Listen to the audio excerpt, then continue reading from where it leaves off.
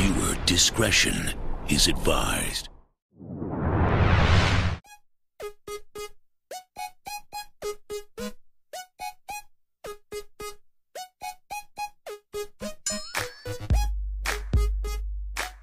At Trumpington, not far from Cambridge Town, lived a miller who was always as happy as a horse.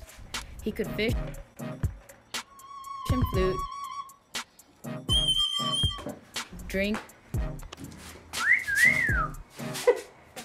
wrestle, and shoot. He always had a knife because he thought he was cool. Though he was also a protector of his possessions, he never let any man lay a hand on his wife. If they did, they had to pay. If any man attempted to flirt with his woman, he would tell them, "Cash me outside, how about that?" Oh, but was he a bad boy stealing from other people? Now you are probably wondering what this man looks like and what his name is. This man was known as Simpkin. His wife was the daughter of the town's priest. Oh no, this actually means he had to look good, so he took his wife to get pregnant in a nunnery because she had to be smart and stay a virgin in order to keep his part of the humanity.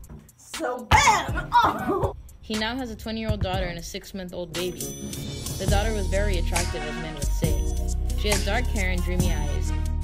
When the teacher of the local college became ill, the miller stole 100-fold more grain than usual. The warden found out and told off the miller, which shut the miller up.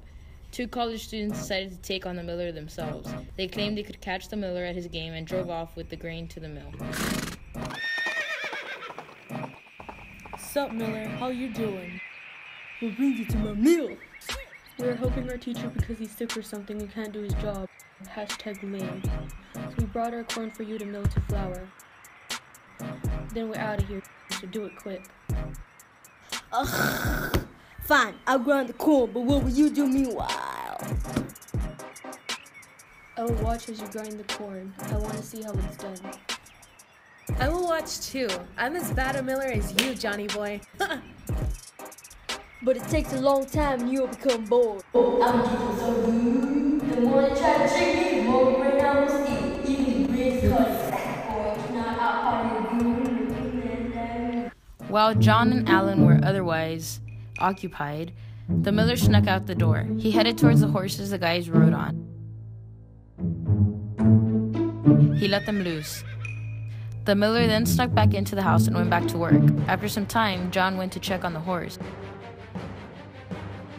He came running back to tell Alan they were gone. Alan, the horses are gone. The horses are gone. They must have escaped. We had to find them and go get them. What? Which way did they go?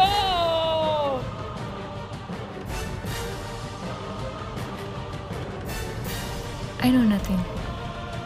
The 2 hurried, forgetting about their corn and flour which lay on the dirt ground. Alan, you're an idiot. How can you not have tied them up tighter? You should have put the horses in the barn. The 2 students went to chase after the horses. When the miller saw that they were gone, he stole some of their flour and commanded his wife to bake it into bread.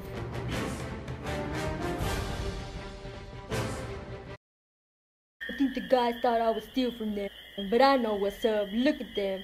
They look like chickens without a head running after the horses. They ain't getting them back. When night finally came, the guys managed to catch them in a ditch. They went back towards the mill.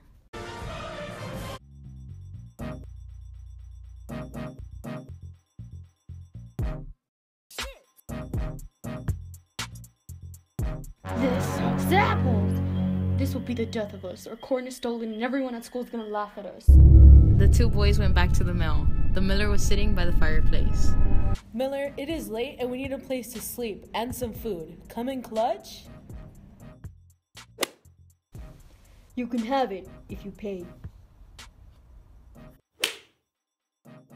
Here is all our money. Now can we stay or no? Yes, but the house is small. If you want to stay, you will have to fix the house to fit the 2 of you. Thanks, Miller, you're cool. But still we need food, which we can pay for. The miller sent his daughter to town. With the money, she bought some ale. Oh yes, the good kind. Bread and roasted goose. The room was set up while she was gone with 3 beds. One for the miller and his wife, another for the 2 boys, and one for his daughter. At the base of the miller's bed was set the cradle of the baby. The group ate and drank strong ale. They drank too much and that's an issue, but they're okay. Only to knock out at midnight, all except Alan and John. I can't sleep. This sound is horrible. I'll get no rest. To get back at the Miller, I will sleep with his daughter. It's only fair. Against my loss, I'll get some fun, you know? Alan, the Miller is a dangerous man. If he wakes up, he'll kill us both. Nah, man. He's the type of guy who wouldn't even kill a fly. This isn't fair. I also cheated, but why is Alan the only one that gets to have a little fun? Looks like I have to find a way to have a little fun too.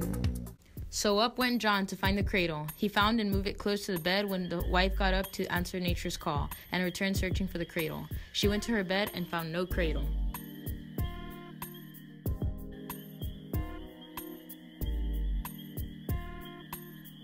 I almost lost my way. I almost ended up in the frat boy's bed.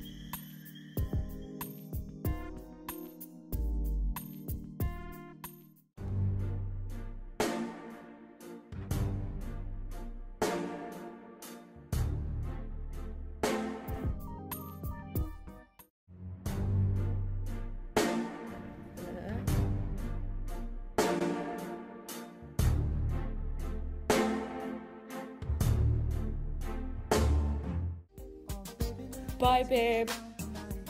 I have to leave now, but know that...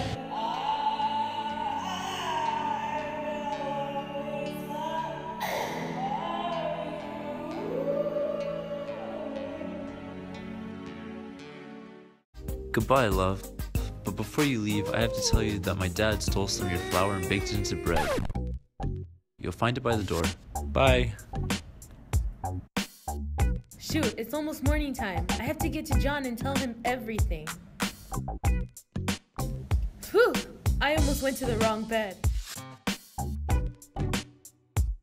Yo, John, wake up. I really have to tell you what happened to me and the Miller's daughter.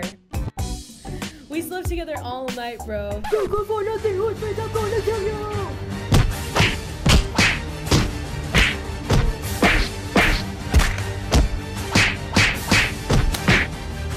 Who the heck hit me?